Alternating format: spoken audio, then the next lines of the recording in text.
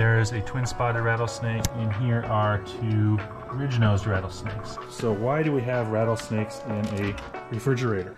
Oh, it's a big one, huh?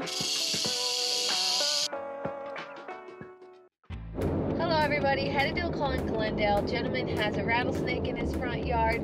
I guess it was kind of moving around, but I think it settled down. He's keeping an eye on it. Hi. Yeah, I'm glad you got here. How you doing? It just started moving, so. Big boy. Where is he, up on the hill? Thank you for watching it. He was in your yard and then he moved over here? He's been here 2 days in a row. 2 boxers pulled out of their collars and ran right up to it yesterday. Oh, really? I don't know if they're okay or not. Oh, no. And the owner couldn't get them, and it was pretty scary. Oh, no. Here's a big one. Really big.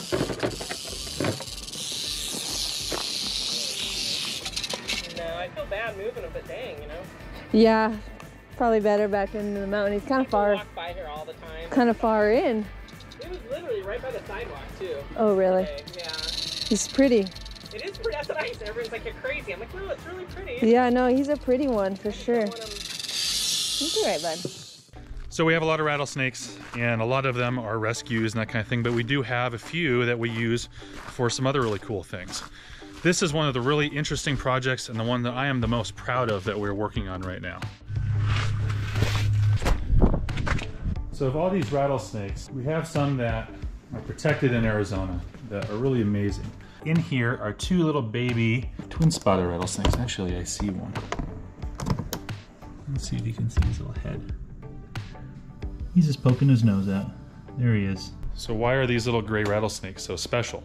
Well, aside from that I like them, they suffer from habitat loss. In Arizona, there's not a lot of places where they can be found. So if you look up the montane rattlesnake species that are found here, like Arizona ridge-nosed rattlesnakes, banded rock rattlesnakes, twin-spotted rattlesnakes, those have these little tiny ranges in the state. And while they might be numerous in other places, here they are facing a lot of challenges. Knowledge and a feeling of empathy is something that's critical to conservation efforts. I mean, there's a reason why it's easy to make a campaign around saving whales or saving birds. It's a little harder when it involves rattlesnakes. And one of the big challenges that we have here is that a lot of people are just unaware of the diversity of rattlesnakes that we have here in Arizona and the challenges that they face. So these little montane rattlesnakes, because they are protected, don't show up in a lot of those institutions. They're not in very many educational programs. A lot of the ones that are of poached origin, which is kind of complicated, and it's the reason why you're more likely to see some of these species in zoos and places outside of the state than they are here. Because here, if you're gonna see a ridge-nosed rattlesnake in a display somewhere,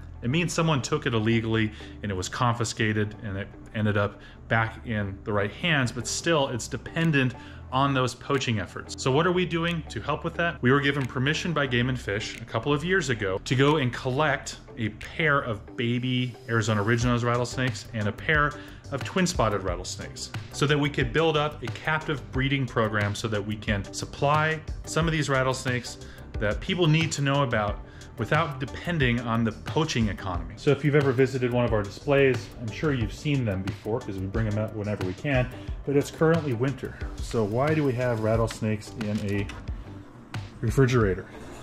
Well, it's time for these guys to go down for the winter. So they've been here for a little while.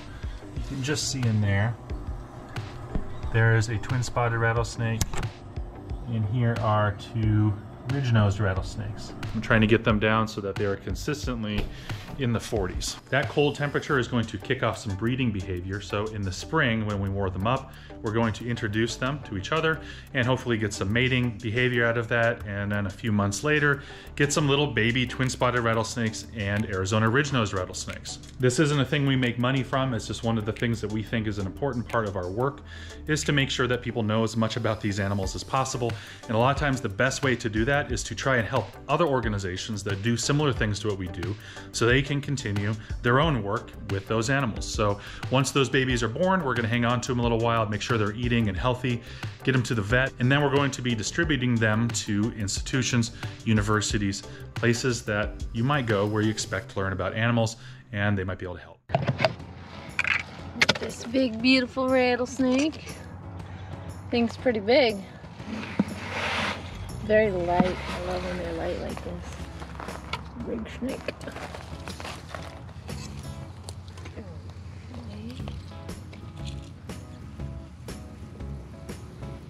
See you later, buddy. I am off to another call, headed to Cave Creek. She let her dogs out and they were barking all weird, and she went outside and there's a rattlesnake on the back patio. It's hilarious. There he is. Tortoise. Hello? Hey, it's Marissa. Did you want me to meet you around back? Yes, we're just sitting on the patio watching them. Okay, perfect. I'll see you in a second. Hello. How you doing? I think you were out here before. I was gonna say I've been here before. Yeah. Oh, it's a big one, huh?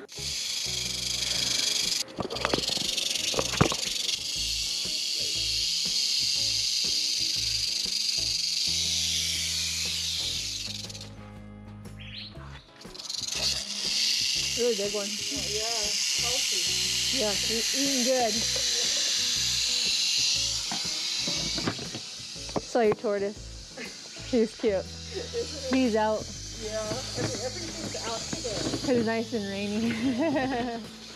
Well, I'll poke around and see if you have anybody else. All right. All right, got this guy right here, and he's fired up. So I'm just gonna dump him out because I'm kind of in a weird spot.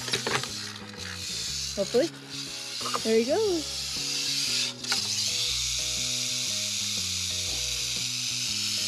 A big snake.